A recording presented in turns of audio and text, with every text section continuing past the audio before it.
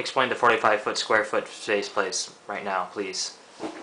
Jeff, hold on. This is important. This is a matter of pressing importance. You need to explain the cost-benefit analysis of the 40-foot by 45-foot square foot place space, the space in which we are living, which is in the place that is not before you. Well, the 45-foot space here. Let me show you. Please demonstrate for me the 45-foot square foot place space. A space that is a good 45. This is the space, but where's the place? Where's the place? The place. All right. So I need to walk. All right. So that's 1, 2. Please 3, explain. 4, 5, 6, 7, 8. I see. 9, 10, 11, 12, 13. So if I'm understanding you correctly, 13, 14, 15, 16, 17, 18, 19, 20. 21. Am I understanding you correctly to believe that this is 20 paces away from the north wall, south by north? Yes, actually. Yes. Okay. 31, 32, Okay. 33, 34.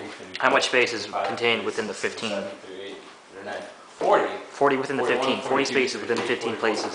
So the perimeter being The 45 perimeter. feet Okay. multiplied by x times y. X times Y within Which what are the parameters of said X, Y? What are the constraints? The constraints would be this wall here and that wall there, and this couch. This couch takes up about. But if this wall is part of the perimeter, 12 by 3 then squares. where does the space end and where does the 15? The 15 would begin at that northeastern wall. Okay. And that southwestern wall. I thought that was north. And this east-western wall, and this southwestern wall. Okay. So those constraints involve minus this couch. I think I've got it. Can you just run us through the basic concept one more time? Just give me the gist of it. Okay. So if we were to take this pillar here, Okay. which is 2.5 by 1.5. I'm gonna have to stop you right there. That's all the time we have for today, but we'll catch you. Very well.